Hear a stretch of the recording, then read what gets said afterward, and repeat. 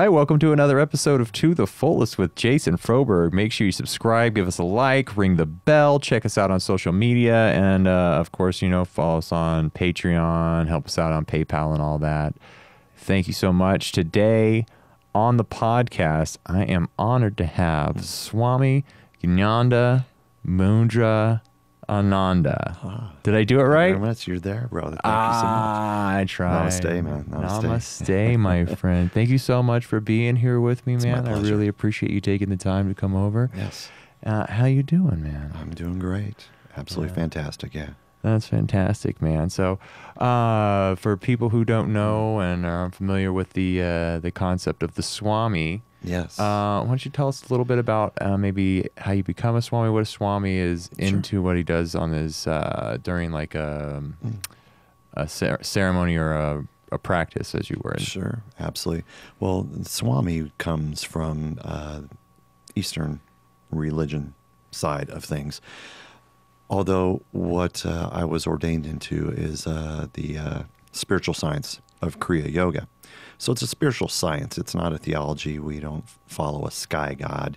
To really narrow it down and make it basic, it's just to be one with yourself, observe yourself, observe the mind, and help you to navigate the life in a more harmonious way. So Swami in Sanskrit is really just a representation of priest. Like in Western theologies, you would say, Father John or Father whatever. I guess it would be, you would be calling me Swami, which would be Father Swami Jnanamudranandra. Right. And the name comes from, they break it down. You're given this when you're ordained after seminary school. Ananda is at the end of every Swami name. It means bliss in Sanskrit. So my name was actually one of the longer names that they have done. We had a great laugh about it when they ordained me, yeah. But it was Jnanamudranandra. And Jnana is one of the four paths of yoga. And it's wisdom. And mudra is one of these. You probably can't see that on the podcast, but it is just... Yeah, we got video podcast. Yes, like an om. So that is how it was given to me. And so that it was my name. And the name for them meant for me is that I will find my bliss in this lifetime by following my path of wisdom. Oh, that's beautiful. Yeah. I love that. So going through the seminary school, so you started it, you said something like 3 years ago? I started in 2014. Oh, okay. So yes. A while ago then. Yes, it was. And I actually finished up probably about 7 months to 8 months sooner than a lot of people do. And I think mainly because it was, I was a little bit older. So I really dedicated all of my time outside of work to the studies. So the studies are a lot of reading, and then everything is written essay answers that they read and grade. It could be anything from 2 pages to 10 or 15 pages in some of these. And you're listening and you're reading a lot. And so they're trying to observe how you're going along during each quarter. And so we had 8 quarters of studies. Okay. Yeah. That's fantastic. Yeah. So, after you finished up all that and you started your Swami duties, you practice at the Temple of Kriya Yoga. Is that what it is? That's where I was ordained through. Okay. Once you are ordained, you're basically a free agent, so to speak. You're welcome to just go and do whatever you like. I could open, the Temple of Kriya Jnanamudranandra if I really wanted to. But I kept close contact with the temple, and I had a great relationship with some of my teachers and everything there. So they asked me in small increments would you like to do a little of this? Would you like to maybe do a Sunday service? Would you like to do this? And so it just became, I started doing a lot of things for the temple, and I really enjoy it as well. And it's a nice element for me to be able to live my life and do the things that I still want to do, but also participate in that way and help other people too. That's beautiful, man. Yeah. And so the practice of Kriya Yoga, if I'm not mistaken, people who are familiar with Autobiography of a Yogi, that's what Paramhansa Yogananda brought to the United States, right? Indeed, yes. And as a matter of fact, the spiritual preceptor of my temple, Temple of Kriya Yoga in Chicago, was Swami Kriyananda. His guru was Sri Shelley Ji, whose guru was Paramahansa Yogananda. Oh, cool. So the spiritual preceptor of the temple that I was ordained through actually studied with Yogananda as well for a time. He's not considered my guru because I didn't study at the feet of him. So there's separations of it. I participate in what is called, even though I was ordained through the Temple of Kriya Yoga, I'm part of the Kriya Yoga Satsanga, which means I carry the flame of Kriya for all of Kriya Yoga. Now, if you are sitting at the foot of a guru, which a lot of the Swamis did while he was still alive at the Temple of Kriya Yoga, you are considered part of the lineage. So you're considered a direct disciple. So that's the little variations there. Oh, interesting, man. Yeah, but that actually, from myself, really worked out because for myself, I probably am not somebody personality-wise to go through it that way and to sit at the foot of Guru and study in that way. It was more fitting for me to do it this way, and probably why I found it at the portion of my life and heard his voice and decided that is exactly where I wanted to be and to study and to be able to be a free agent and carry the Kriya flame for everyone. I love it, man. And that brings up an interesting point. So when you got started in this, how did this actually come into your world and get you involved in the path of Kriya Yoga and Swamihood? It wasn't one thing in particular. It really genuinely was a lifelong probably commitment, but that I was not even aware of. It could have been even something that was energetically stuck in the atoms of my body from, the beginning of time. I have no idea. I don't have the data on that. But probably my observances from a child, because I used to spend a lot of time in my grandmother's backyard. There was a lot of trees, birds, wildlife, and I used to be able to sit back there and squirrels would come right near me, rabbits, birds would land near me. I would have, bees and things around me. And I just was genuinely into everything. I always observed the earth. I would walk in the woods. I would stare at a stream of water for, probably an hour at a time sometimes. And I didn't even realize I was probably meditating at the time. And so I went through life as a teenager, studying different things. I started studying meditation when I was 15 under a teacher. And I did many things into my 20s and then into my 30s, that were always around the periphery of those types of things. I still lived life. I would party with the guys. I, played in bands when I was in my teens and in my 20s and used to, play out and do all those things. It was a blast. What were you playing in the bands? I was a singer. Oh, you were the singer? I was a singer, yeah. You got that sultry voice going on, man. Yeah, we did hard rock. Yeah. It was a blast. It was a lot of fun. I played bass too. Okay. But not in the band that I ended up being in, just because they had a bass player already. I enjoy the bass, but they need a singer, and so it goes. Okay. So that's what I did. But anyway, back to on topic. I was in the island of Kauai in Hawaii. Fast forwarding to the, I think it was around 2013, I believe, something like that. And I was hiking. I always butcher the name, the Nepali coast.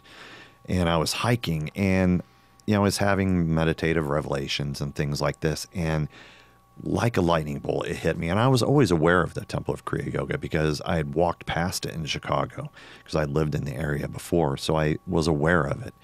And I'd heard Kriyananda's voice before, and I was actually taking a course that Kriyananda was doing online. called The Astral Rebirth. It was about how we face our own mortality and things like that. Fascinating course. But I was hiking, and just like the whole part of my essence of my whole life, just bam, right then and there. It was like a supernova went off in every cell of my being. I was like, holy shit, I've always been a priest. I've always been a priest. And it just hit me just like that. And I sat there for a while, and so I just couldn't even believe it. And so I went down, got in my car, drove back to the Airbnb I was in. I wrote a 5-page letter to the temple asking them for admission into their seminary program, because you have to ask for admission to it. You can't just join, and they choose who they, choose, and the rest is history, as they say. Yeah. That's beautiful. Yeah. I love that. Yeah. Man. So, yeah. So, I mean, the seminary school, how long does that process could take, and what does it involve? Well, the process is supposed to be 3 years, and they have 8 quarters of studies, and they kind of build you through the studies, and it really encompasses everything yogically that you can think of. Everything from the Bhagavad Gita. You read so many books that you have to write essays upon, so they can see that you're grasping and understanding, not just the reading, but what some of the authors of some of the spiritual texts were trying to say. We studied all the theologies of the world, astrology, yoga. I mean, it was just truly a plethora of studies that I couldn't even imagine was there. A lot of the things I knew, so I was able to get through pretty quickly. Some of it, like we had to study Sanskrit, and we had to write Sanskrit, and we had to understand, not fluently, but we had to at least understand the letters. We had to study the Sanskrit alphabet, things like that. That was probably the toughest part for me. But it was very rewarding as well. And then, of course, we studied meditation. Then we had to study all the things toward the end, a lot of the things that we would be doing, rituals, blessings, ceremonies, different things like that. And included in that, we had to, it was mandatory to do a couple of retreats a year where we would spend 5 days at the retreat center. About 1.5 days of it was done in complete silence, which was absolutely brilliant and amazing. And they wanted us during this time of silence not just to sit in our room, but to walk the grounds, do the things we had to do, but not look somebody directly in the eye. Like when we were walking, we were supposed to walk with our head down and just capturing ourselves this way, because the eye contact is a form of redirecting our energies. And our natural inclination is to humans is to acknowledge another person when we're looking them in the eye. It was all about going as far inward and finding as far inward as we could go during those retreats. Okay. Yeah. That's fantastic. And I do days of silence as well. I try to do it like once a week when I can, when I'm not working. And we have the little chalkboard in case I need to communicate anything to Angela or something like that. And usually what's beautiful about those days, and Daphne, of course, she doesn't do too well with the chalkboard, but I pull a treat out, she knows exactly what to do with that. Yeah. But sorry, go ahead. No, but the things we end up communicating on the chalkboard are just significant or just beautiful, and there's not a lot said. There's not a lot that you need to say to each other in the middle of the day, you know. But it'd be like if a big flock of birds came and they were hanging out, and I would just be like, "Look at the birds." Yeah. You know, that kind of stuff would be the most significant thing I'd have to say. Yeah. And that was real eye-opening, you know, where we just sit here and ramble back and forth to each other all day, or, talk about nothing, and it just doesn't need to be happening. And I really cherish those days. Yeah. And I look forward to them. They're wonderful, and they help you return to the world in an even more balanced form then you maybe even went into that. Even though a lot of times we try to feel like we're balanced, sometimes we're not. And that returning to the inwardness of ourselves helps us to kind of push that reset button, so to speak. Absolutely. Yeah. Yeah. That inwardness of themselves, or yourself, right? I always try to explain that to people when I'm talking to them, where they're stressing out over things, or, they're lost in their thought process and they don't have this mindfulness practice. And I always tell them, like, people reflect on me like, why are you always so calm all the time? And I was like, I'm not here.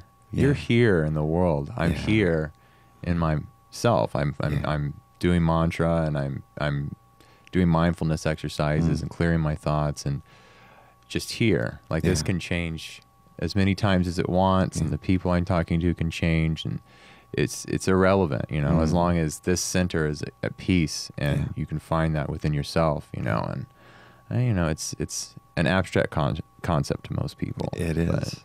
It's a beautiful thing when you start recognizing it. It is. And you can we can affect each other's energies, which is, there's data on that. It's not just, spewing something out there. There's real data on how we can affect our environment. Absolutely. By the way that we carry ourselves. Yeah. Like, even simple things that they do, like random number generators, right? Have you seen the experiments they do with that, where it'll just be zeros and ones back and forth, and total, like, almost continuity, but it's just chaos. And then they're like, just focus on the number one for me. We just want you to create number one. And slowly it's just shifts into all ones. And these random number generators are occurring. It's just someone sitting in the room. They're not hooked up to anything. It's just through the power of thought and the energy and the connectivity of it, man. And it's real scientific experiments, not anybody's feelings or opinions about things, man. Yeah, for sure. And it's our energies definitely affect the world around us and the people around us, and it's everything. It is everything, and we see it in harmonious way a lot out there as well. So I do. Many of us try to be a beacon of kind of reining that in a little bit. Be a voice of reason, calmness in the chaos of life. Yeah, it helps. Yeah. It helps. Yeah. You can add to the chaos, or you can start to be this barrier against the tide, man. Yeah. And I definitely appreciate the effect that it's had in my personal practices that I've been doing, which hasn't been very long, honestly. I've been doing the mindfulness and the meditation practice for 2-3 years now. And the significance that 2 or 3 years has had over my well-being and my peace of mind, and the way I treat everyone around me, the way I treat myself. It's just been, it's the most significant thing I've done with my life, man. And I wish I would have learned it sooner, but it all comes when it's supposed to come. Right there with you, brother. Yeah. And the hardest part is wanting to share it with everybody. And you can't. You can't. I know. It's this beautiful thing, and it's free, and I'd give it away to everybody I meet. For sure. And nobody's going to have it. And it comes to them when it comes to them, it seems. It does. Yeah. And that really is, that's spoken absolutely correctly. It just is the way it is, just like people find their gurus or their spiritual preceptor, or find that it hits them like a lightning bolt, like it did for me. Even though you can be in the periphery of, whatever you're doing, you're like, okay, yeah. It's so beautiful, man. I don't know. At a loss for words almost on it. But when you're doing your spiritual practice, do you practice in a physical location here in Las Vegas? Is it all online? It's all online, yes. And especially since the pandemic, I had considered maybe grabbing a little studio space and maybe offering it as a yoga space with a meditative space as well. But, everything that's happened in the last 2 years kind of curtailed my thoughts of what I was trying to do with that. So everything I've done is online. I would, pre-pandemic, I would fly to Chicago once a month to do a Sunday service at the temple. Oh, wow. Which that's was fantastic. Yeah, I really enjoy that, and I really enjoy seeing the people, and it's just a beautiful community. We come together and you do something like that, and it's not just myself doing the service; it's the people there really giving it, the love and everything back to you, and it's very reciprocal. So that was very nice. But now it's all done online. So I film videos for the temple. I do a Monday meditation once a week for the temple, and so they list that right on their website. And I do a Sunday service approximately once every other month for the temple now. A lot of the Swamis, they're done once every Sunday. The Sunday services are spiritual preceptor. It's usually a recorded one from when he was still alive and doing his teachings. And then it's generally a lot of his disciples that are doing it. And there's a few of us that weren't direct disciples of Kriyananda that are doing Sunday services as well. That's pretty beautiful stuff, man. And it's the yogakriya.com is the website? I believe I should have had that in front of me for you. I'm so sorry. I think I actually have it right here. Is this the one right here? That is not. No. It should be. I recognize these pictures from Autobiography of a Yogi as well. Yes. I have the YouTube. Probably KriyaYoga.org. .org. Oh, it is. It's on the. See, I have the YouTube here. I put .com instead of yes, .org, right? Indeed, that. And so this is the YouTube you can go to as well. Temple of Kriya Yoga, Swami Kriyananda. Yes. And then let me find the KriyaYoga.org and pull it up as well, so people know where to go for that kind of stuff. Yeah. And on there, that's where you can access some of the Sunday services. You'll be able to access, they're doing a beginning of meditation online course. If you scroll down a little farther, you'll see me here somewhere. There, there you are. Yeah. Every Monday. Yeah, so every Monday. And I think you have to sign up for a newsletter or something like that, but then you tap on that. And every Monday it's, I believe, 10:30 Central is when they air that one. Yeah, but you have access to a lot of different things through the temple's website there, yes. Oh, yeah, you got a little shop going on, and then what are Sunday services? Yes, you have one of the disciple Swamis that explains that very, very nicely. Yeah, very easy to understand. That way you know exactly what the Sunday service is. That's beautiful. So, can you explain more about what Kriya Yoga actually is? I know I read the book Autobiography of a Yogi. I listened to Sadhguru, who talks about Kriya Yoga a lot. Yes. But it's not really, I know in the book they say, I can't really go into explaining it to you in this book because it can be interpreted. You need a teacher to actually explain this to you. And for the most part, you do. It's kind of hard to really put into a book. I think I mentioned at the beginning, it really is a spiritual science of the mind. And so you are taking the data of the earth, of the universe, of everything we've learned so far, and you're applying it to your life. And you're taking that data and you're theorizing on subjects as well.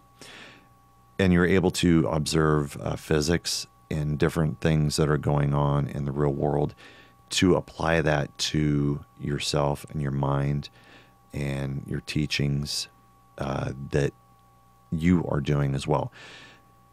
Kriya Yoga is about expansion. It's not a closed book at all. It's about, adding. There's no subtracting there. There's no closing a book like the Bible is a closed book. This is an add-on. Everything can be added on to because we're constantly learning. Each century is a completely different thought process. I mean, it wasn't even that long ago that, we didn't even know that there was a Pluto out there, or Neptune, or Saturn, or that, the Earth wasn't the center of the universe. So that's why it's all about, in a practical, physical, scientific, spiritual way, applying that to constantly growing and learning. Some of the thought processes are of reincarnation. I apply it into the way of nothing in the universe is wasted. No atoms are wasted. They're always regenerated and recycled. So whether after I pass, if some of the atoms, some of the particles of my being, some of the energy that was with me is able to hold on to a peaceful vibration, then fantastic. And whatever that becomes next, hopefully that helps to shift that into a more harmonious, scientifically thinking way. Not just I guess some people will call it mumbo jumbo reincarnation. Yeah.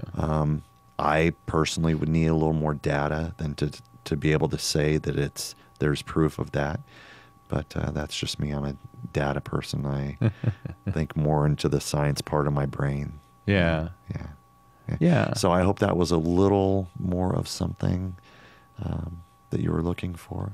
Absolutely. And Maybe if I was curious about getting more involved in the Kriya Yoga, because I actually am curious about getting more involved in Kriya Yoga, what would I do to take the next step as far as I believe the term would be ordained in Kriya Yoga? Or well, if you wanted to go that far and to become a Swami, become a priest, then sure you would look to different there's different entities out there.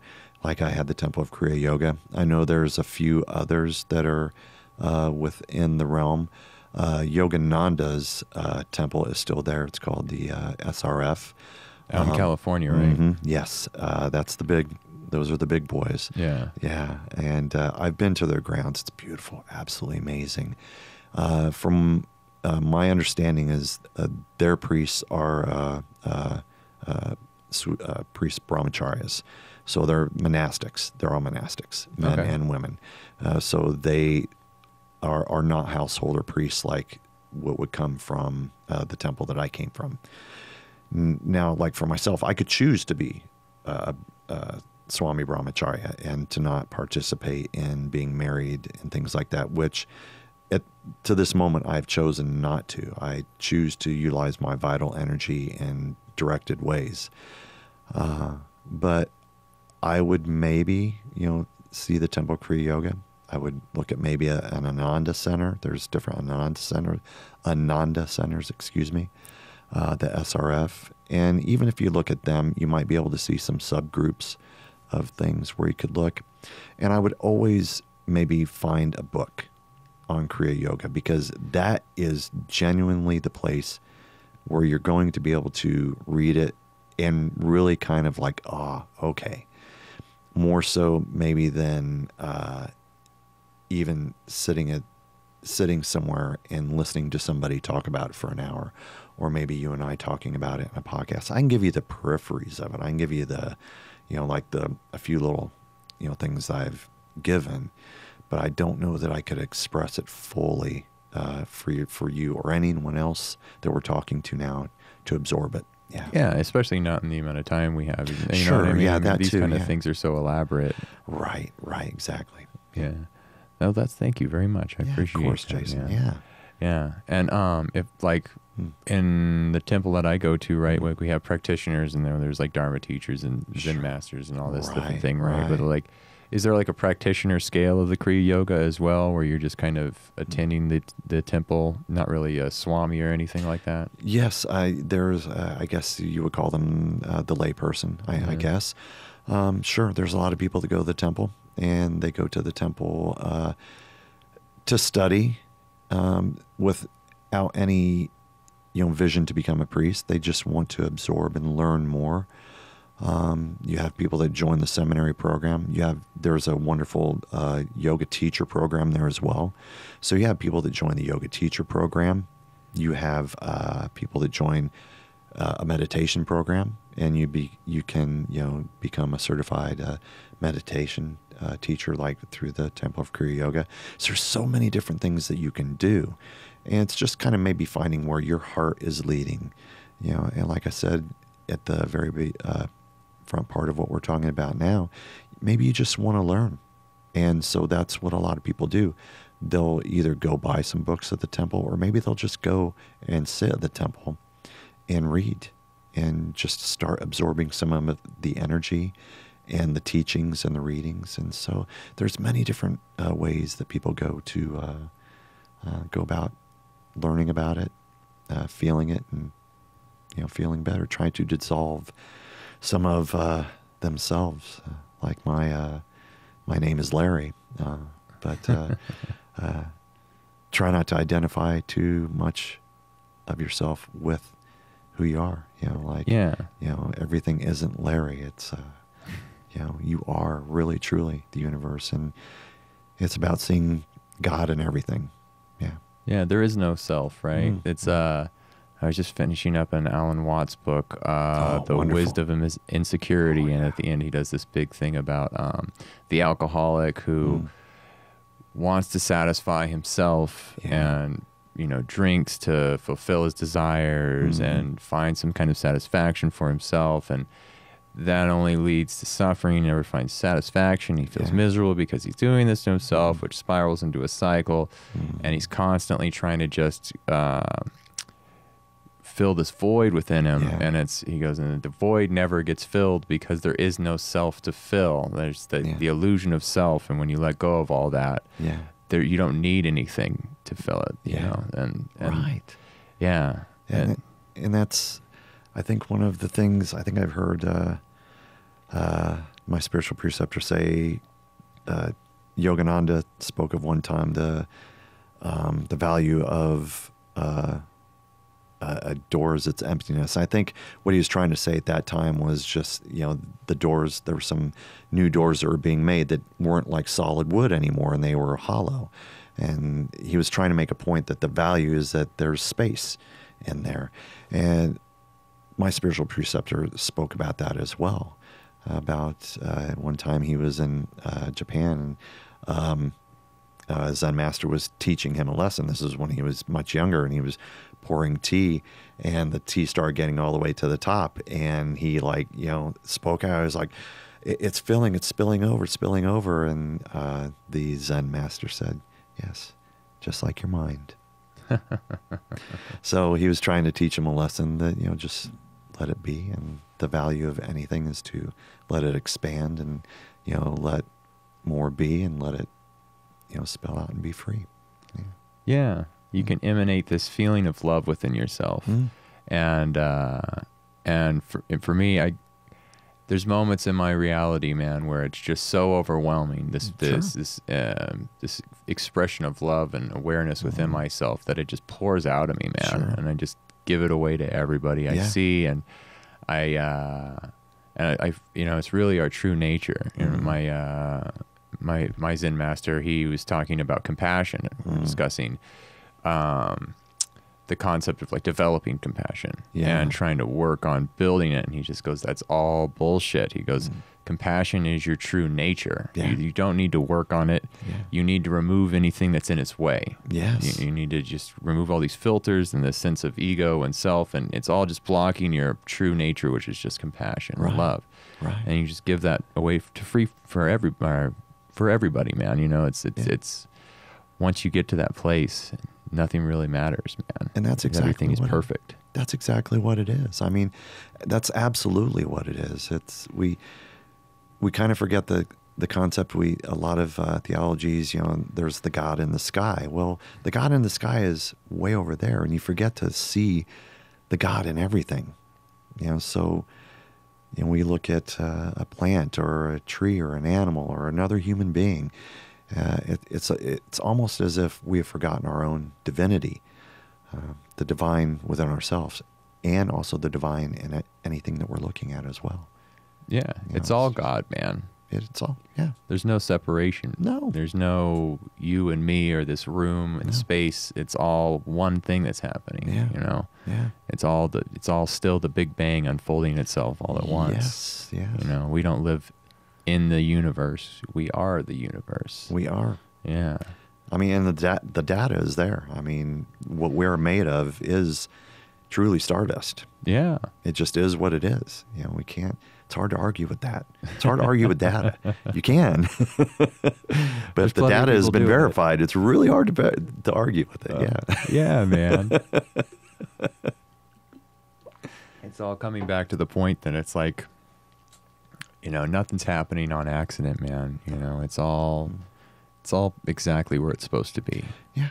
Yeah. I mean, we are all just water in a stream running around a rock.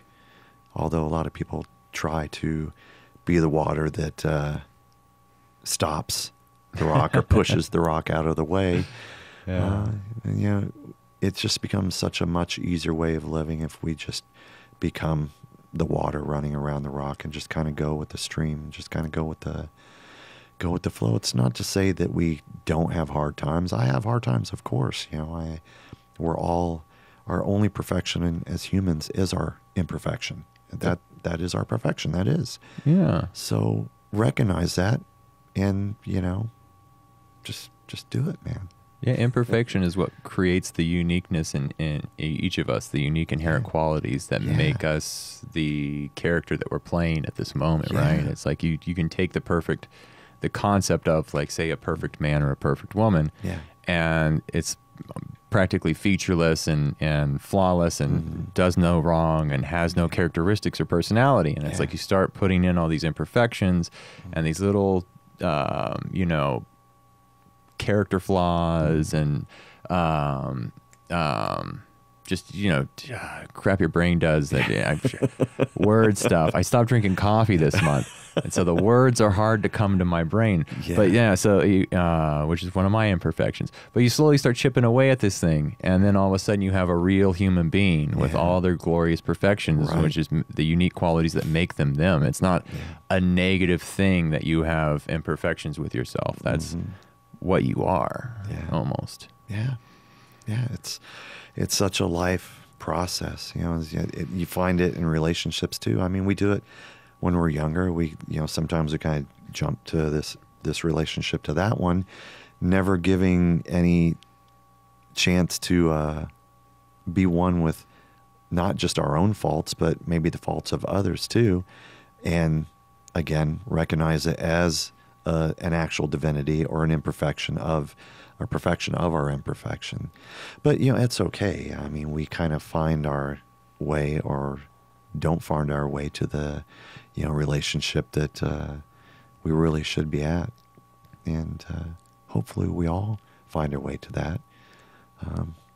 I pray for everybody to find that peace, that joy, that love, not that the movie, how they complete me. Well, you should be complete yourself first. And then when that other complete person is there, you make just a more magnificent, complete circle of infinity. Yeah. Yeah, that was the revelation that helped me, like, quit everything, all the smoking and the any kind of, like, habits that I had in my life was I just came to realization that everything is already perfect. It's already exactly how it's supposed to be. I'm exactly how I'm supposed to be. I don't need this moment to be any more or less than it is. And so I don't need to be adding these things in, you know. I don't need to drink. I don't need to smoke. I don't need to imbibe in any way, shape, or form, because everything just is wonderful. It's just my perception of the reality around me, the perception of the moment, thinking that it was lacking in some way, which is really just the illusion of Maya that's going on, right? And once you get past that, you remove that filter, you're just like, it all just dissolves in your hands, man. It does. And it's like, there was nothing to it at that point. It wasn't like, oh man, this is going to be a rough road. It was just like, it's gone now. It just is. Yeah. It was, it's amazing. And I owe it all to, you know, meditation, mindfulness practices, and this beautiful thing that is free for everyone. It is. And it's like your true nature, really, is what I feel. It is, and that's the thing. It's free for everybody. It really is. Yeah. Just find it. Yeah. Yeah. It's right there. It always has been. Yeah. I love it. I love it, man. It's like, Yeah, I don't get to have these conversations with a lot of people very often, man. Me either. Yeah, I really appreciate you, my friend.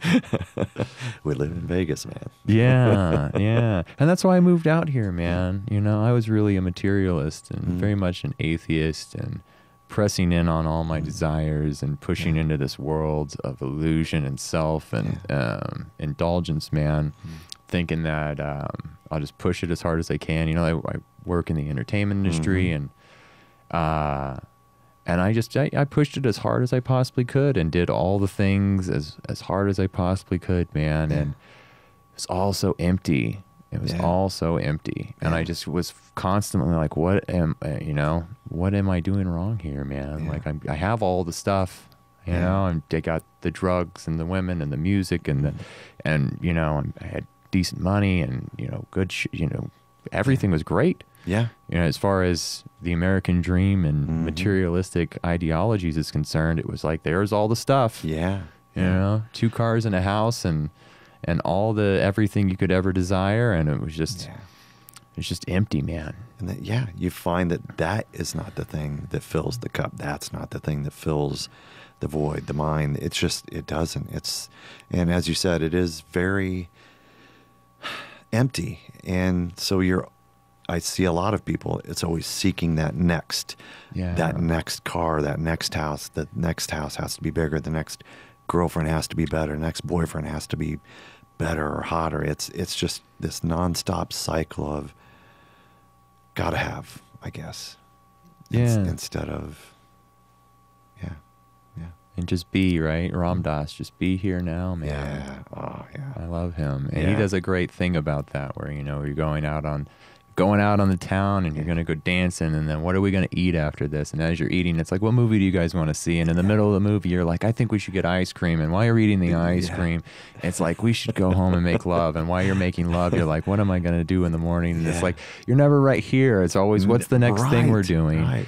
And you're never just appreciating the moment and it's true beauty that's happening in front of you. And actually like, you know, just contentment with this is all I don't even need this, and I'm grateful for it. It's the present moment. I mean, every single thing. That's one of the biggest practices and teachings that I try to express when I am teaching or talking. I speak about some of my Sunday services. I talk about ahimsa a lot. I'll talk about divine love a lot, but one of the other things I talk about a lot is presence, because presence really is where it's at, and presence will bring you almost everything that you need. It will bring you that calmness, that love, that divinity, that sense of being, belonging, oneness with everything, with everyone. It just does. I mean, when you truly find yourself in that space of presence, like, you know, honestly, right here, I couldn't even, like right now, if I consciously am thinking about it, couldn't tell you how long we've been sitting here talking, because I am so present here with you that, you know, the walls really aren't here. It's just kind of like this little, you know, cosmic bubble that's here. I feel it. And if people could find that in themselves, but you do insert a lot of things that are external as well. Think of a concert. Think of your favorite concert. Think of your favorite band. Oh, yeah. If you're in that moment, I mean, nothing else in the world is happening. You're just like glued. You're just mesmerized. That's being in the present moment too. If you could express to people to say, hey, remember when you were watching, say, Paul McCartney, or you went to see Queen live, or, you know, a newer band today, whatever. You know, think of that moment where you were just like right there. And like, oh, yeah. Unless they're holding up their phone and recording it, then you're not really that present. No, don't do that. But get one song. Put your phone away, man. And then just put it away. Yeah. But yeah, I guess you know what I mean, and you know, your people know what I'm trying to convey, I hope, as well. Yeah, that happened to me big time when I went and saw Rush perform, man. And they played for 3 hours straight. And when they were like really done with their like second encore or whatever, I was like, that's it? You know, like that was my, because I wasn't looking at my phone or what time it was.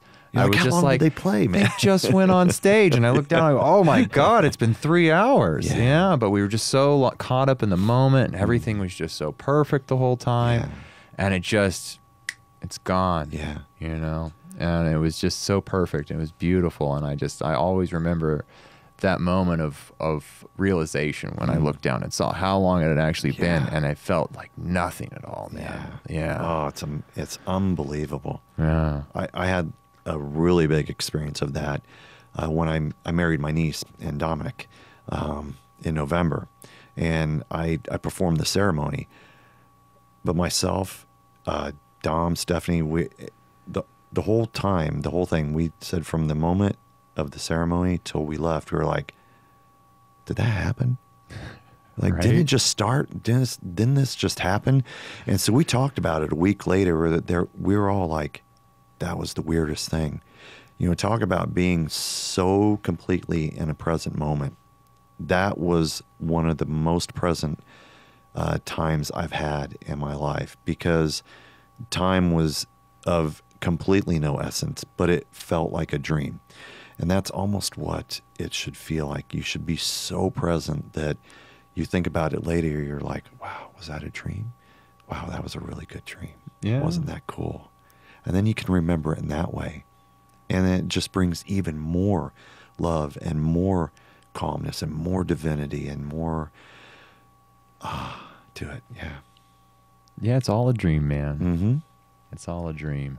You know, there's no, like, the conscious waking experience is I mean, at this point for me personally, like, that is so similar to my dream state, or, you know, I don't really consider them to be a separate thing anymore, man. Yeah. You know, there's just like awareness and the experience of awareness, whatever that the circumstances may be, man. And one of the things I've been trying to practice more is even in the dream state, right? You can get lost in that, Sure. and being present even in that unconscious state of mind where everything's just sporadic and going, and there's no rules, and anything can happen, and it's like, we're going to conduct ourselves in a really proper manner in this place, and really, like, remove all this, you know, desire and like sexual dreams and all this crazy chaos and violence that occurs and such like that happen in random moments and in the sleep state. And it's like, we're going to be this aware being in all of it, man. Yeah. You know, because there's no real, I don't know, but. And when you are present, when you make these choices to be as present as we're talking about, you enjoy things so much more. Oh, yeah. I mean, it becomes even more, I don't know what the right word is for it, but it just becomes more special. I'm trying to think of a better word, but... I would say divine, honestly. Divine, sure, Yeah. exactly. And no matter what it is, whether you're just sitting there with a friend having coffee, or if you're, you and I talking together, or going into, deeper subjects of, people who are in relationships, when they're being physical together, most people don't grasp that sense of being that present together. And if they just do that, oh my goodness, you can elevate the experience of the relationship so much more. And that takes it out into your normal part of the waking relationship. When you're having disagreements, it helps you to be calmer and respond in a more harmonious way to each other. Oh, yeah. And want to, like, really, look at yourself, I did say that wrong. Honey, I'm sorry. Or, maybe I'm not sure that I said that wrong. How do you feel? Just respond in a better way. Oh, yeah. Yeah. It's definitely helped me do that. I know I used to have a big rage problem, and like I just lose it. You're not you anymore. There's like this rage personality inside you. Because really, I mean, you go through life and there's all these, like, it's almost schizophrenia. There's like this overly elated person, this rage person, this depressed person. There's all these personalities that exist within you, and they start taking over your consciousness and your awareness experience. And now I find myself, when I'm like in a disagreement with Angela or something like that, it doesn't go into any kind of anger. Anger's not a part of it, and like, even if I have to say something that I know she's not going to hear, it's always just like, I love you so much. Yeah. I don't mean this the wrong way, you know, as opposed to just like throwing things at her. Yeah. That come at, just, you know, spewing things you don't really mean out of your mouth, Yeah. just to like sink it into people and Yeah. stuff like that. It's like, there's just this concept I would love for you to grasp at this moment. I love you, and I'm not trying to hurt you. That kind of discussion. That's like as bad as it gets for us. I love you, and I don't mean this in a negative way, but here's the thing I need to say to you, as opposed to you know, swearing and been there. Yeah. I've been there. I'm a human, of course. Yeah, that's the human. That's the instant reaction that we go to, right? That's like the default program settings of the mind. It's reactive emotionality. Yeah, It's really what it is. yeah, reactive. Yeah, it's reactive emotionality. There's nothing wrong with emotions. Emotions are great and can be great. It's the emotionality. When you expand it into that realm, that's when it becomes a problem. And then becomes even more of a problem when it becomes reactive emotionality. What we were just talking about. Yeah. Yeah. Yeah.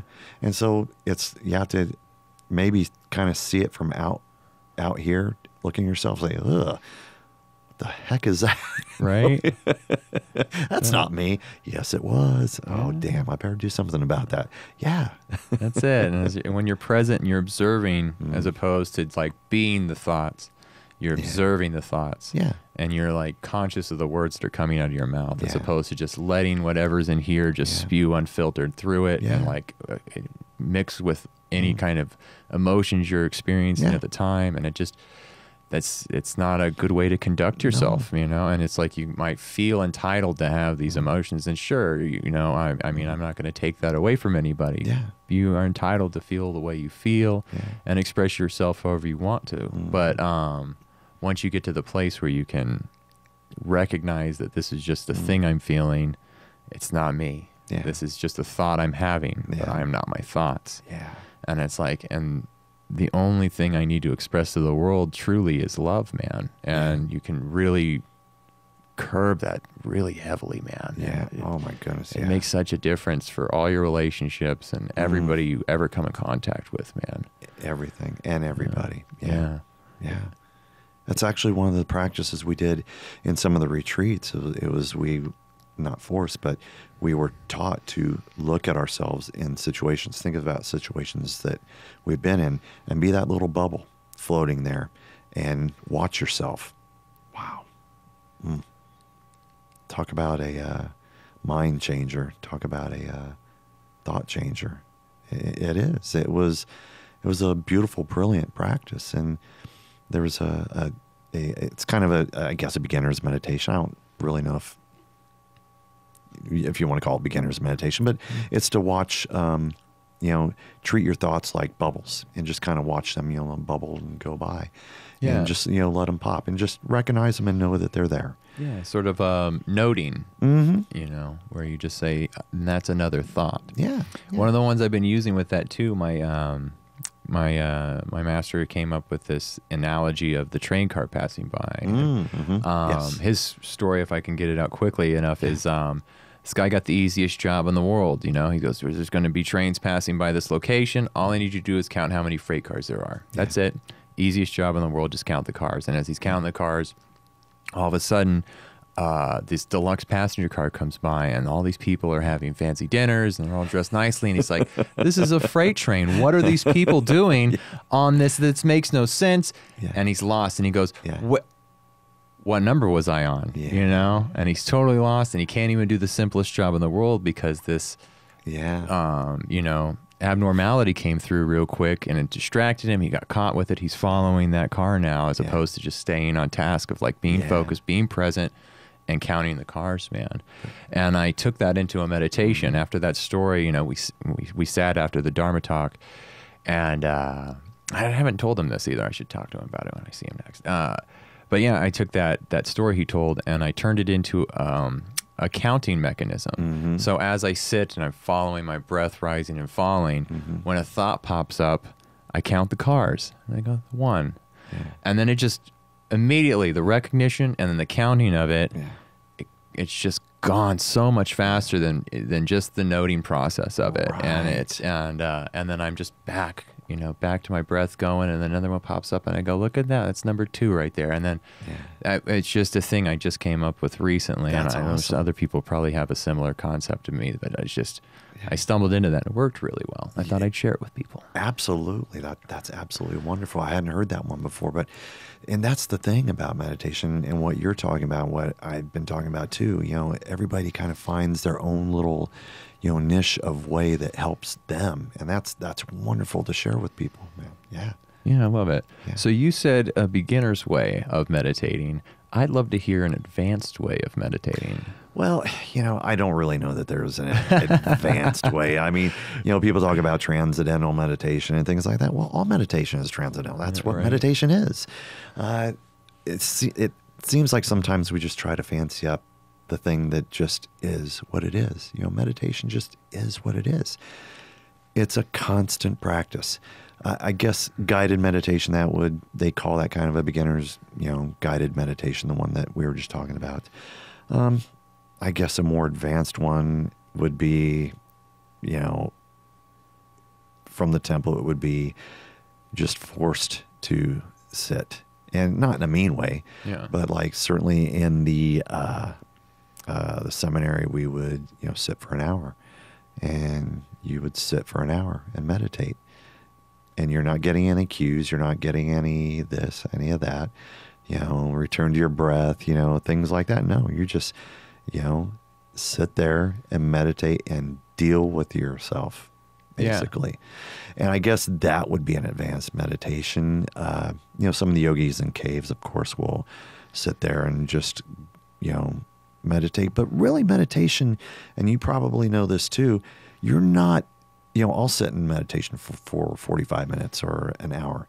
You're not in meditation that whole time. No. You're not. No. You're going in and out. Yeah. And that's really what meditation is. It's like, you know, you'll kind of bubble up and all of a sudden you're there. It's like, you're there. And all of a sudden, something will happen. You're like, oh, yeah. Oh, shit. Okay. And so they're return to the breath. And then you'll be there for a little while. And then, so meditation kind of, you know, is a nice, it kind of pulsates almost like a pulsar, not as fast, you know, a pulsar is like whoop, whoop, whoop, whoop, whoop. But to use a universal term, you know, something, you know, in physics, it's that light that kind of just is. It's this one present moment. And then it just kind of like filters out a little bit. And then you have to like bring it back in again, or maybe even a black hole. It just kind of collapses in harmoniously on itself, and it just becomes a singularity. And that's that point of meditation, that one pointedness we try to stay in as long as we can. Oh, yeah. And then it just expands out again. It's okay. Yeah. It's all right. You know, none of the best, if you want to call them the best yogis on this earth, are not in meditation the whole time. Yeah. They're meditating, but they're not in oneness. They're not in that singular moment the whole time. Yeah. Yeah, I find myself, especially when I go to the temple and we do long sits like you're talking about in silence with each other, I'll just be like floating almost, you know. It's just I feel a sense of weightlessness and like visual hallucinations a little bit, you know, not something extravagant like you took a psychedelic or anything, but like just like almost like purple waves of whatever it is pouring over me, man. And just this weightless feeling. And I'm just like, oh man, you know? Yeah. And the second I recognize, I'm like, oh, I'm there. Oh yeah, that's a thought. And then that thought leads to more. And then I'm like, no, I can get back to that. Let me just focus harder. And it's like, it's not a feat of strength that you're pulling off, man. No. And that's why it's a meditation. Practice. That's it. Yeah.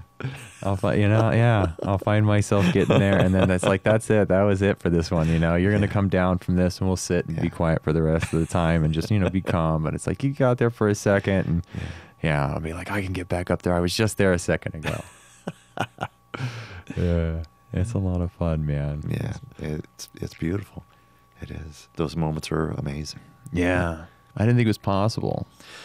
You know, I thought it was all here's, you know, whatever, people talking about it, you know, and going, oh no, it's the best thing ever. And it's just and it is. Yeah. And you can even, it's hard to put data on astraling, but I mean, you know, people talk about it, and I know I've been there before, and you know, you kind of detach from your body, and I don't know if you're floating or what you're doing. I don't know what the heck you're doing, but you know, you can observe and feel and see things when you think you're sleeping or think you're doing something.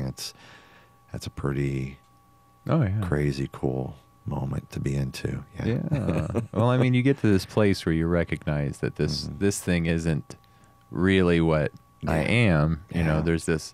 It's almost like it's receiving a radio signal of some sort, or it's occupied by some sort of energy force, man. Right. But it's like whatever it is, it's coming from somewhere else. And it's like, so the concept of that not being right here in this body for a moment is really, it's not a big step. Yeah. Once you really have that awareness and that perception of how you function. Yeah. Well, it's almost like we're all a bunch of walking carbon antennas for the universe. Yeah. You know, the universe to float its energy through us and, you know, do its thing. And we're here to receive it and channel it and let it, you know, kind of get out there too. Yeah. Because really nothing can exist without being observed, man. No. You know, nothing's actually, it's like if you have there's this concept of like the multiverse, right? But if there's a universe that comes into being, hypothetically, and nothing has any awareness or any way to perceive the universe, can you even have said that the universe ever existed in the first place? If nothing ever observed it, nothing ever experienced it, it's like, no, it doesn't exist. Yeah. And there's no way to say that it exists. There's no data for it. There's no one ever saw the thing. So it's like, no, it doesn't exist. Hypothetically, maybe you can say it might have, but you know, without an observer, without the focal point of awareness looking out into the universe, this universe itself can't even be. And I think that's really, you know, what we're doing. We're bringing all of this into existence just with our consciousness, with our awareness, with the ability to observe it. Yeah, I think that's part of the oneness that we have with the universe, with divinity, with you know, again, everything in the universe is God, is the expansion of the singularity, the, you know, whatever it is. Yeah. And God's just the word, you know what I mean? It is it's a like word, some people, especially in the West, want to say it's, you know, whenever you say the word God, it's like the man sitting on the throne, this monarchical entity that's like watching over everything. And it's like, really, it's just, there's this place where words stop functioning, you know, and it's just completely ineffable. And the one term across all philosophies and religion we can all like agree to and point at the same thing, even though it's not the thing itself, right? Is the word God, man. And it's such a interesting word, man. For me, a lot, as I came into the practice, it always triggered a unique sensation in my mind, you know, the word God and the concept of it all, man. And I get more and more comfortable with it as I go along, recognizing that that's what I am, what all this is, you know. It's not there isn't like, I don't know what there is, right? Like the other end of it is, you know, Socrates. The only thing I know is I know nothing. I mean, I don't feel like there's a man in the sky watching me do all this. I feel like, if anything, I'm the man in the sky itself. Or there isn't one, but I am the entity, the awareness of all things, experiencing all things through this game that we're playing. Yeah. Our spiritual preceptor, Swami Kriya spoke of God as a mechanism. Yeah. And he says a lot of people in the West find that a hard concept to grasp a hold of, but it's a mechanism of everything that you just said, which I thought was amazing. Yeah. Thank you. Yeah. Yeah. I really like the Taoist concept of reality. It's you know, nature. It's the way of things, man, you know. It's easy to grasp, easy to understand. That was probably one of the most amazingly fulfilling parts of my studies when I was studying different theologies, even though it's not theology, but different religions of the world. I just grasped a hold of that one. It was really, it felt like me my whole life. it felt like me in my grandmother's backyard, just hanging out with animals and, hanging out in her garden and, pulling a carrot up out of her garden, wiping it off with my pants and eating it and just sitting there. Yeah. I mean, just being one with everything. Yeah. Those were the happiest moments of my life. It was honestly, for me, it was, trying to be a teenager and doing all the other things and being in relationships. It was, it was figuring out that, wow, that really just isn't me. No. It just isn't me. I'm like, I don't feel the oneness with things. I always felt separated, even when I was in relationships with people. Thankfully, I'm able to be friends with basically all of them. But I think most of them probably recognize that in me too. It's like, okay, Larry, there's something else for you. I don't know what it is, but I guess it's not us. And so, wow, thankfully I found it and am able to know that everything's good. Yeah. And I found that oneness, and that oneness is with me. I haven't shut the door on anything, but thankfully I've found that moment of presence and oneness with myself where I can actually bring it back out into everything that I do, truly, truly, truly in a divine present way these days. Yeah. Yeah, we take the love of the universe, man, within ourselves, and then we just spread it all over, man. Yeah, yeah. And it's the only thing there is to do. You know, it's the bodhisattva path, man. Yes. In Buddhism, right? It's like you don't just hang out in nirvana once you recognize how to get there, and you come back and you help everybody figure out how to get there on their own terms, man. That's it. Yeah. Try to be that example. Hopefully, you can, do the things that you need to do and, be that imperfect human being that you are. And I am and still will be. And, I have friends of mine that I work with, sometimes I'll, be in the back and they'll like, oh, Swami, what are you doing? I'm like, Yeah. So I'm still human. Yeah. Yeah, we'll be doing it for the rest of this existence, man. Yeah. Just trying to hone the practice and get better and better, but they'll always be there, man. Those imperfections, and those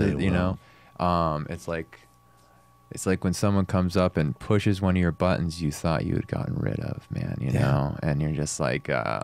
Like, oh, that's still there? What is that doing there, man? I thought I was this peaceful cat, and so you go, instead of getting upset with the person or whatever, you go, thank you for showing me that. Yeah. You're helping me deal with my karma and figuring out where I'm weak and where I can work on, man. Yeah. Everybody's a teacher. Oh, yeah. They are. Everything you do. We need to look at it that way. And a lot of us don't look at it that way, that the situation or another person is really a teacher for us. Yeah. Teaching us something about ourselves. Yeah. Yeah. We're all walking each other home, man. We are. Yeah. And the ego, for the most part, doesn't allow us to see it or look at it that way. Oh, it doesn't want it. It doesn't want it. No. It wants to be in control, man. Yes. It wants to know that it's real. It wants to know that it knows. Yes. That's always the hard one, man. My ego knows. Yeah. I can do this. I can do this myself. You're not teaching me anything. Yes. Yeah. Oh, breaking that thing down. That was it's still fresh to me, since it's only been a few years, man. Yeah. And that was a total trip, man. There was a lot of denial and roadblocks and interesting things that were like locked in there, just solid as stone, man, like beliefs. Yeah. Which I don't have anymore. I like to say I have a lot of ideas and concepts that I toy with and play around with, and ultimately I know nothing.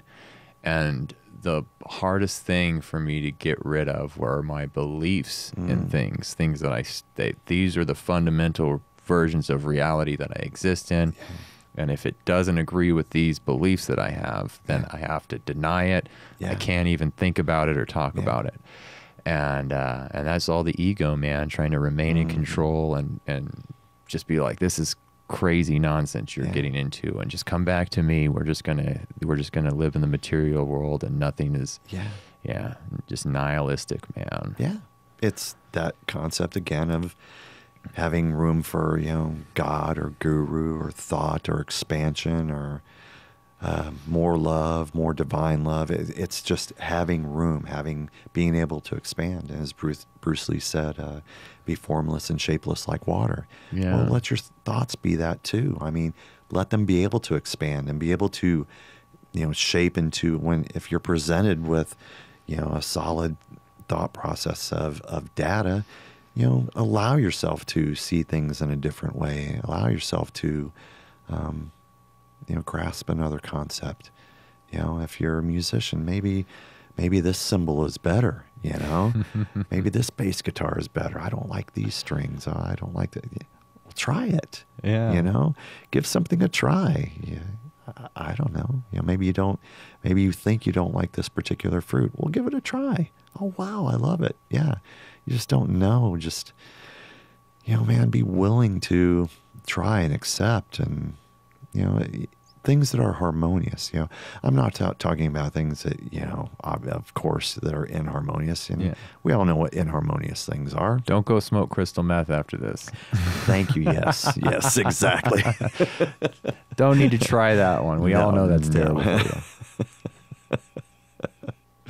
you. Yeah. But no, I totally get what you're saying. Yeah. Yeah. So tell me about your mala, because I was watching a thing about those specific beads and the energy they bring to your character and everything like that. I don't know if you can elaborate on the mala you're wearing. Well, the mala, I'm specifically to address it. It's what I was ordained with, and what they do. They choose specific beads. They don't really tell me exactly. They keep it with them, the Swamis.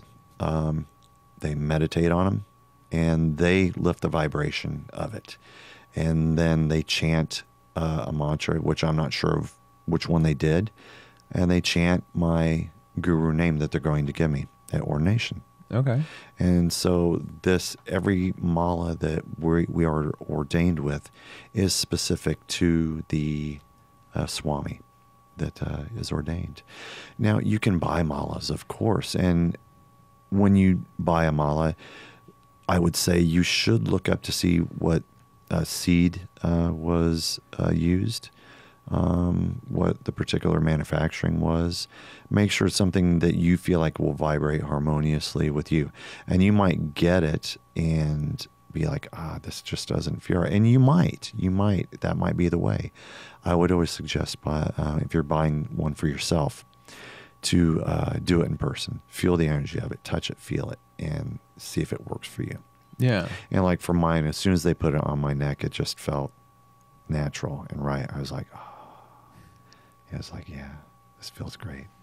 So that was the process for me. I'm not sure if that's the answer you were looking for, or the question you're asking. I'm sorry. Yeah. No, that's a great answer, man. Okay. I was going to say, I think they're called, I was looking it up here, Rudraksha beads? Yes. Rudraksha seeds from the Himalayas? Is that what that is? Yes. Yeah. Mm-hmm.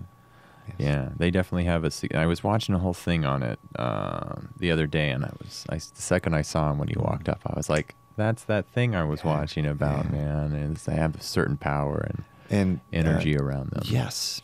And when we're meditating, we are taught to, if we can, if it's accessible, if we want to you know, let each beat go like this as we're in meditation. I prefer not to. Yeah. I do it in the middle of conversations. I've been rolling them. I've been rolling this one this whole time. Yeah. Beautiful. Yeah. It keeps me focused and present. Yes. Yeah. Very nice. Very nice. Yes. That I have tried it. It doesn't for me. Now, if I'm doing something different, not in meditation, I probably could. It would probably be beneficial for me to like take it off like you're doing like this. And that is a very wonderful practice that I see different people do. I love that. That's amazing. But in my general meditation, I find some people will sit in mudra. It just depends on how they're sitting. You know, full lotus, half lotus, on their knees.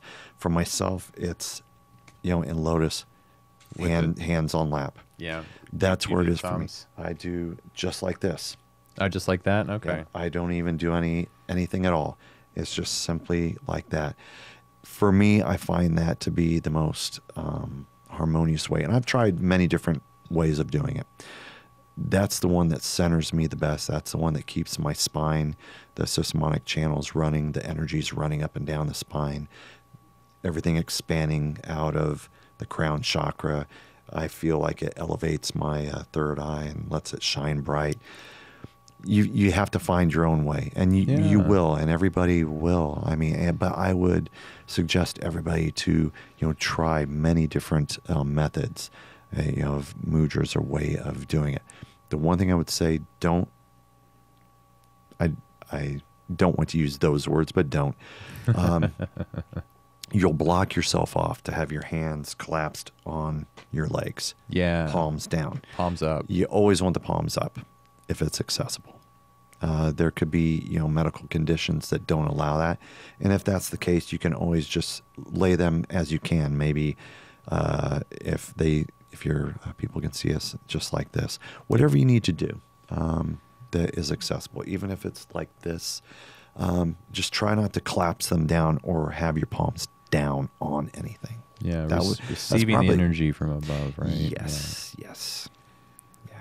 Yeah, and I've done the practice like I was doing. I did the inner engineering course that Sadhguru puts out, and he does this whole thing where he goes through all these different ways to sit, and so he does the palms down, and he goes, now breathe in and focus on your lungs, right? And he goes, now flip your palms. Now breathe in and focus on how, and he goes, can you see that it's like, you really do notice a difference. Your lungs expand more. Just the simple twisting like that brings everything into alignment. It does. Yeah. As opposed to this, there's kind of a tendency to slouch almost. And it's amazing how just twisting the wrists upward, it changes everything. Yeah. And for me, when I like to sit, I do similar like you're doing there, but then we do the thumbs together in the Buddhist temple. They taught me this one, and then you want to. Their whole concept is you want to be able to slip a piece of paper in between it, and so you don't want them really touching, but you don't want to be pushing a lot of pressure. And I find myself doing that where I'll put pressure on them to keep them together. And it's like you want to, and so it gives you this object of focus in the palms of your hand where you're just like spark plugs, man. Right. Just sitting right across from each other. Sitting there. Yeah. Just like a feather touching another feather. Yeah, for sure. And that's a great way for me. Like I love that practice to focus during the meditation, because that's what it is, right? It's like taking your mind and putting it on an object of focus, whatever it might be, the breath. Sure. Right. There's always the following the diaphragm rising and falling is the classic the thing, going back to your breath, like you're saying, the thumbs together, right? Or maybe it's something you're working on as like, have you seen Headspace Guide to Meditation on Netflix? No, I have not. It's beautiful, man. No, I haven't. I really haven't. Yeah, this monk is, he's doing really short meditations, like 20-minute episodes. He talks about it for 10 minutes. Yeah. And then he does like a 10-minute meditation. So I've been doing the meditations the last few nights, and I really like it.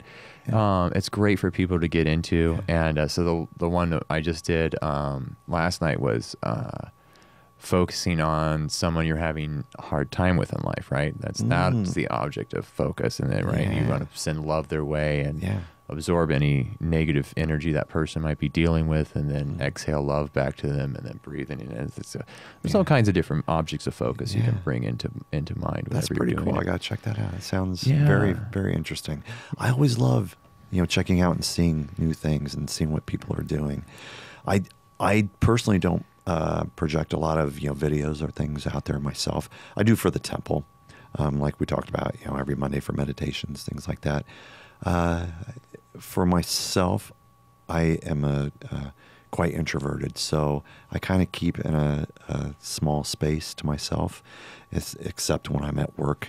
I work on the Strip, which kind of blows people's minds sometimes. Yeah. Like, you work on the Strip, really? Yeah, I work in a big resort. Yeah, I do. Yeah, I really do. That's where the money is, man.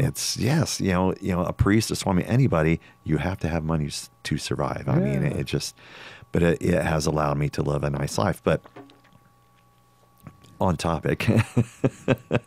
It's just, I don't even know where my topic went. Where did I go? Right. I just lost myself. See, I went out of the present moment. I did. I truly did. And what took me out of the present moment, I talked about work. I talked about being on this trip, and that genuinely brought me out of the present moment. Yeah. Wow. That's fun. See, your it's podcasters got to see it genuinely happen in real time. Yeah. Yeah. Money is just a distraction, man. It's important as well. You got to eat and keep a roof over your head. Yeah, it's a necessary part of life, but wow. But man, once it becomes, I listen to Ram Dass a lot, and one of the things he talks about is whenever he was getting really spiritual, divine, making progress, and he's just he's like, I'm on the mountain with my guru, and I'm just crushing it, and having a great conversation. He'd turn to me and go, so how much money did you make in America? He'd say stuff like that to him. He'd just be like, just rip him right out of it. And he's like, now my brain's thinking about money, and he's like, and I'm not there anymore. And we would just demolish all the hard work I'm doing to be present and be aware. Isn't that incredible? And that's what I mean. Everything that we just talked about, I just gave you the perfect inadvertent example of that very thing. Yeah.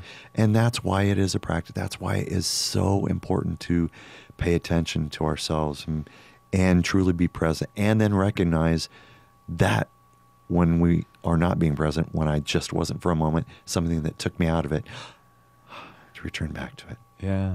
Yeah. So cool. Yeah. That's perfect, man. I'm actually kind of excited that happened. Yeah.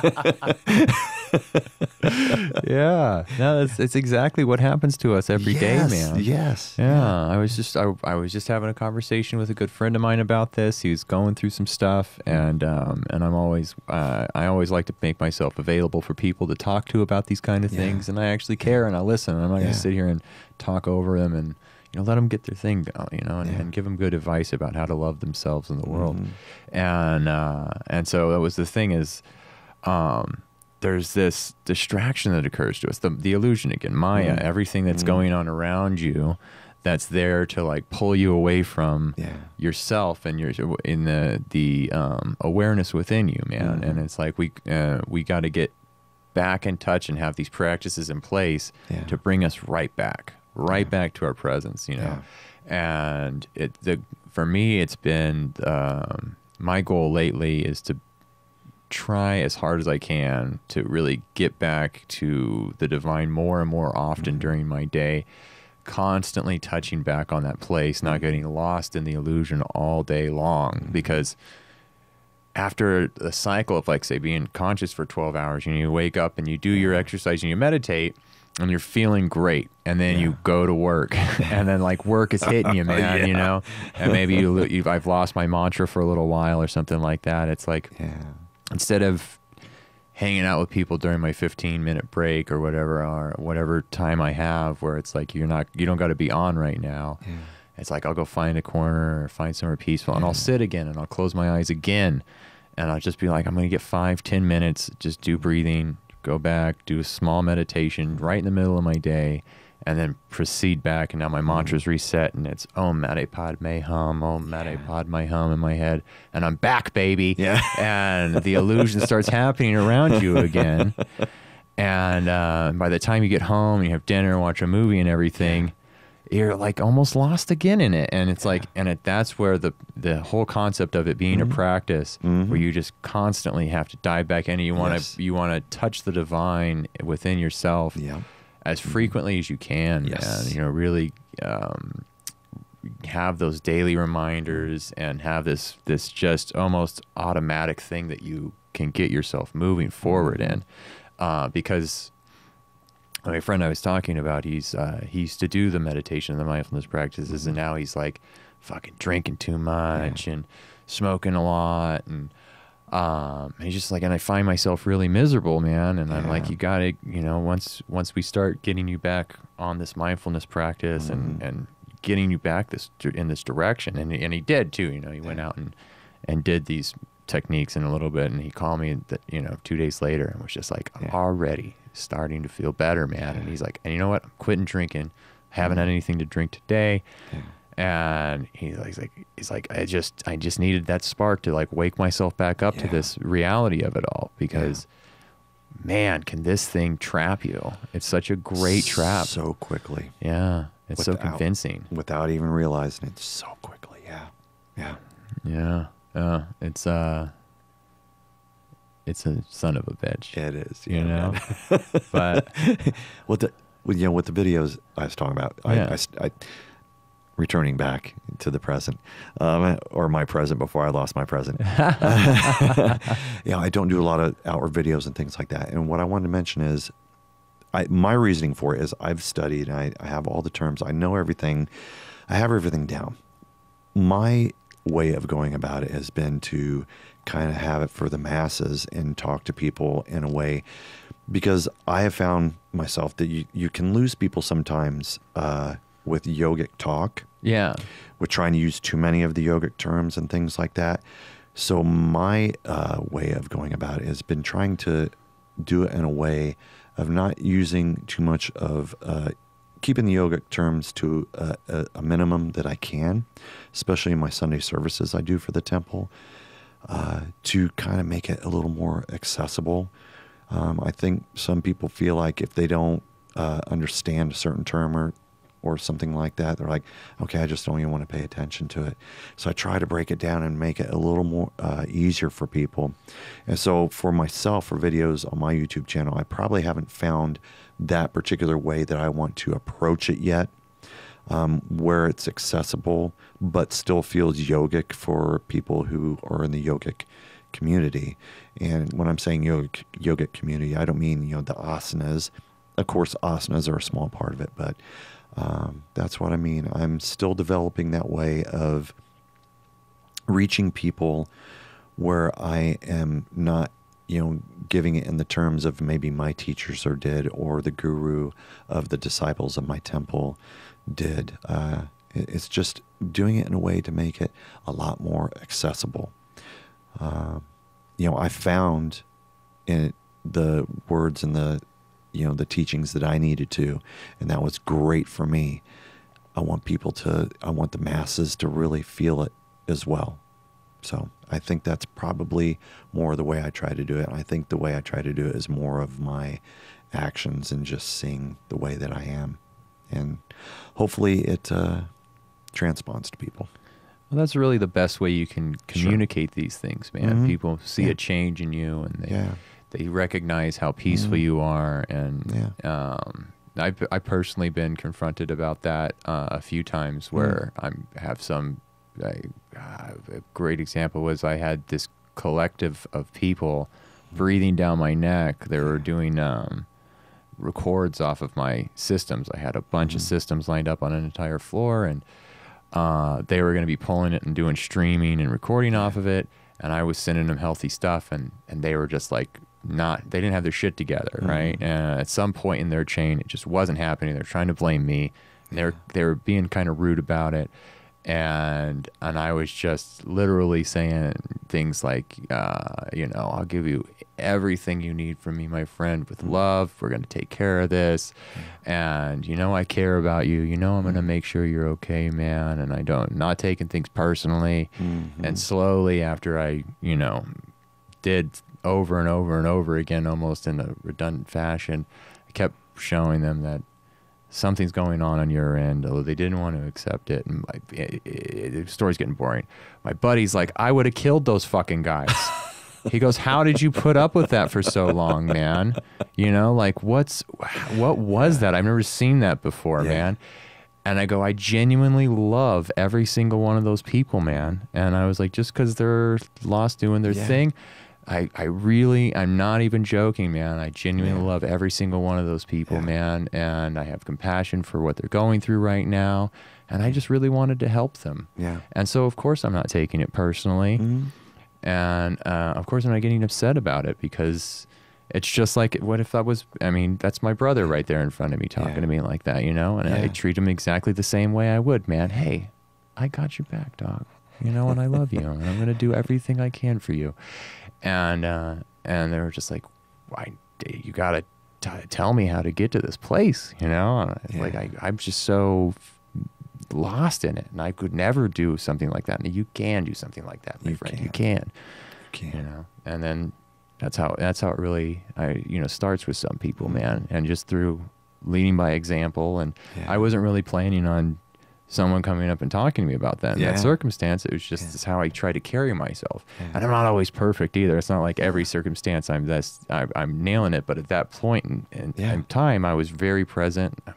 I was lost in mantra when it came to me, and so I was like, I'm just gonna make sure that these guys know that there's nothing wrong, and do it with a smile and with love, and it solved so many problems, man. I try to tell people that shit, where they're just like, no, you yell at people, and you want to be firm and strong and all this, and I just go, I've been doing that my whole life, and all that does is create additional conflict, man.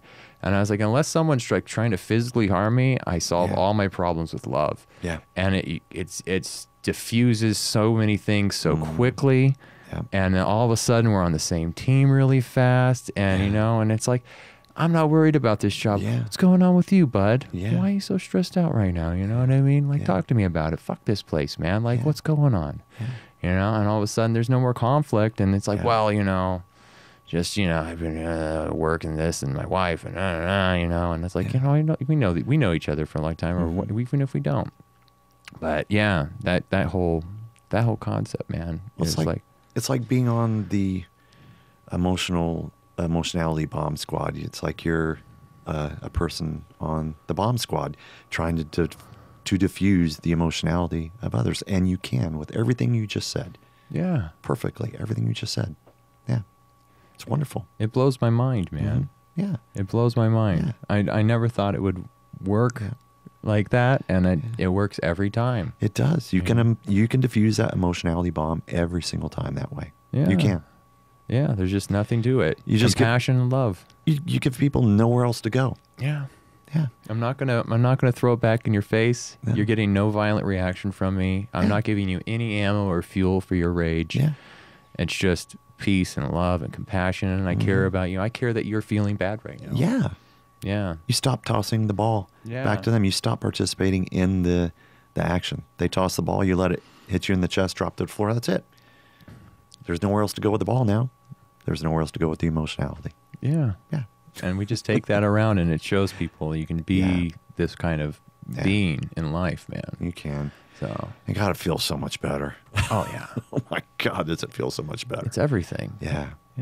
It's like there's nothing else, man. I talked to my mom about it. She gets kind of weirded out if I start talking about philosophy and mindfulness practice. My dad is really into it. Me and him, we go on like this all day. I'll go over to his house, and I'll be there for 4 or 5 hours. And we're just doing this exact conversation that we're having, and we'll get way wackadoo out there and hypotheticals and concepts of reality. But those are awesome. It stretches the mind. It's so beautiful. Go ahead. No. It's a podcast. And no, she just goes, oh, this is just a phase you're going through. You'll be over this soon enough, man. And I'm like, I don't think that's how this works, man. It's like I recognize that literally everything else is completely meaningless besides all this. It's all it's one of the things that's always in my mind from the Bible, man. Lay not your treasures where moth and dust corrupt. All this material stuff exists in time, and therefore it's going to decay and go away, man. Just like your body, just like your ego, there's all this whole studio.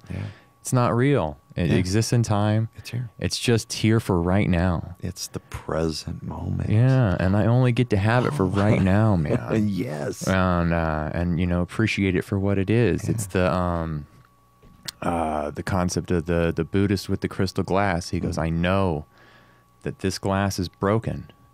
It already broke at some point in time. The fact that I'm holding it right now unbroken is a gift.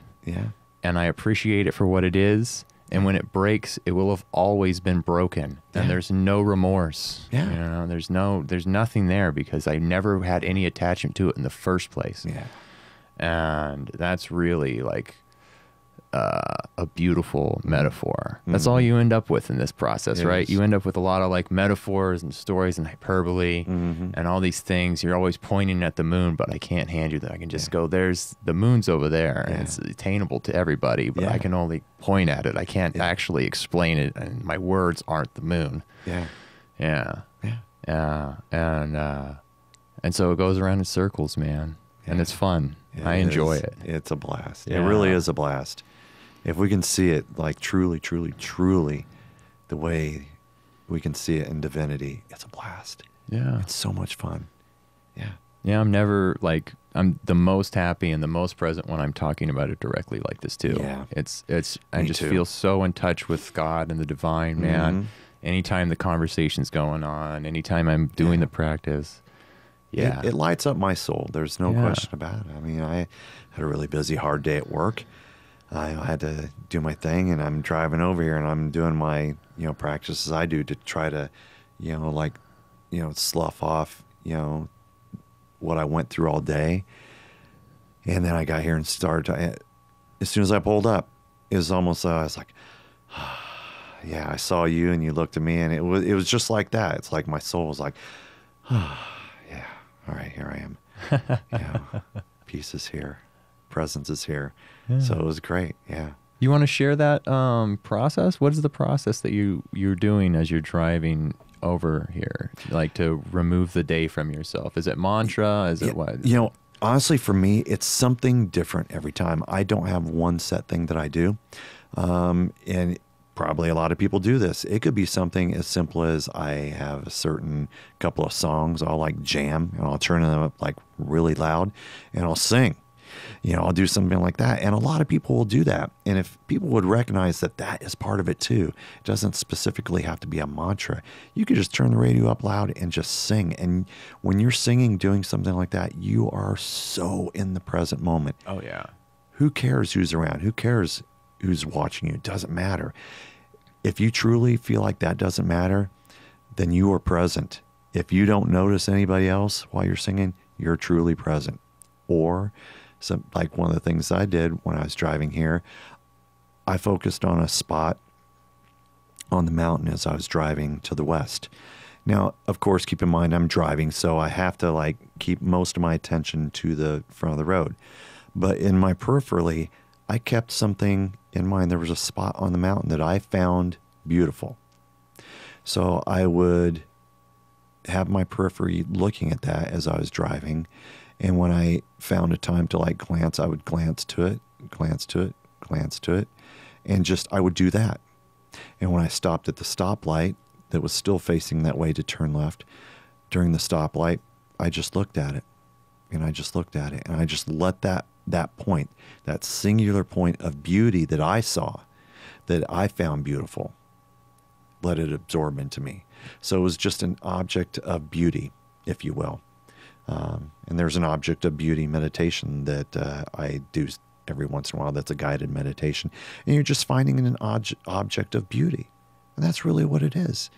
And you find that. You let that absorb into your soul. You let that, like seep into your third eye. You let it just go everywhere into your body. And you let that radiate up and down your systematic channel, up and down the spine. And you let that radiate out. And that just really brings you like truly, truly divinely into the present moment. That's what I did on the way here.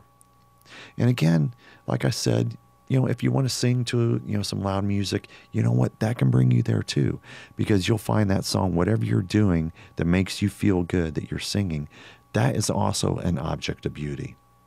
So there's a couple different directions to go with it. I gave you the one that I did, but there's also one that you can do as well that's accessible for everybody. I love it, man. Yeah. That's the one I tell people that all the time. Mm-hmm. If you're not singing to the song in the car, you're up here thinking about something going on. You sure are. And you're not present. And it's like, that's what you can always be there singing to the song and just lost in the moment, man. Absolutely. Yeah. Absolutely. Well, let's get you out of here. I've taken up a lot of your time today, and I really appreciate you coming over here and spending time with me, man. I appreciate you. I think that's a great place to end it on. Okay. Yeah. How about I leave you off with a little prayer? I would love that so much. All right. Yeah. It's just a little something simple I say at the end of everything I do. Namaste, Ji. May all beings everywhere be happy and free. May all life everywhere on the earth, in the solar system, in our galaxy, and indeed the universe, know peace, no peace, and no peace, and no love, divine love, and express it in the way that they know how to, in a way that is divine. All my blessings to everyone. All my blessings to all of life, everywhere in the universe. Namaste, Ji. Namaste, my friend. Namaste, brother. Thank you so much. Yeah. Thank you for watching To the Fullest with Jason Froberg. You can check out more podcasts right here and subscribe by clicking right here.